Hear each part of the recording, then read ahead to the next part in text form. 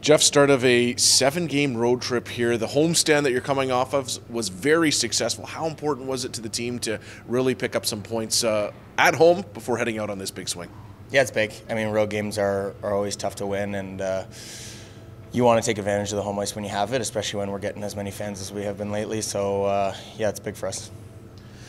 That set against Chicago, you pick up the split. What did you see from your club in the two games? Yeah, I think there was a lot of good to take away from it. I mean, that first game, it's unfortunate we don't come up with much to show for it, but I think we played really well to start that game, and then the second game, I think we finished really well. So I think we're just trying to keep that going and take some of that third period from last game and keep it rolling through this road trip. You're not always going to get a 60-minute of solid play, so how important was it for your team to really come out with that strong finish in that third period on Sunday? Yeah, in a tight game, especially for sure. I mean, that's a one-goal lead that we had to protect, and I mean, going forward, they're only going to get harder. Those leads are going to get harder to protect, and teams are going to get harder to finish. So I think as we get ready for playoffs here, making chances like that count are going to mean a lot more. How big of a test is this 7-game road trip that you're heading out onto at this stage of the season? Yeah, big. I mean, we're playing a lot of good teams. We're playing hot teams. We're playing teams that have been good all year, and yeah, again, I think with around 20 games left in the season, we're really trying to just fine-tune how we want to enter playoffs, and yeah, it's a dogfight for the Central right now. So, we want to make sure we're in a good spot going into playoffs and finish up well here.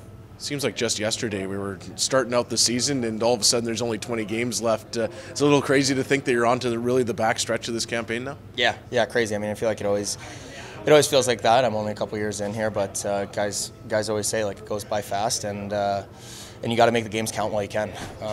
So I mean, yeah, with 20 left here, there's a lot of movement that can happen, and we just got to make sure we're in a good spot.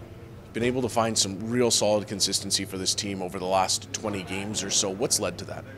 Yeah, I think everybody's on the same page. Like, we're getting guys up to speed, and now we have everybody in the lineup chipping in. It's any given night a line can take over, or any given night a deep pairing can be the difference. And I think once we have that depth and once we have that contribution from everybody, it's just a matter of making sure everybody's all in on the systems, and I think we're in a good place. This Abbotsford team in this building's a tough one to play in, so what's it going to take to pick up some points here against this club? Yeah, they always come out strong in the first one of the series for sure. I mean, we just got to be fast, we got to be hard, and we got to execute. I mean, they're a good team, and they've been solid all year. I think, just making sure we're as sharp as we can be, and yeah, having everybody on the same page will help a lot.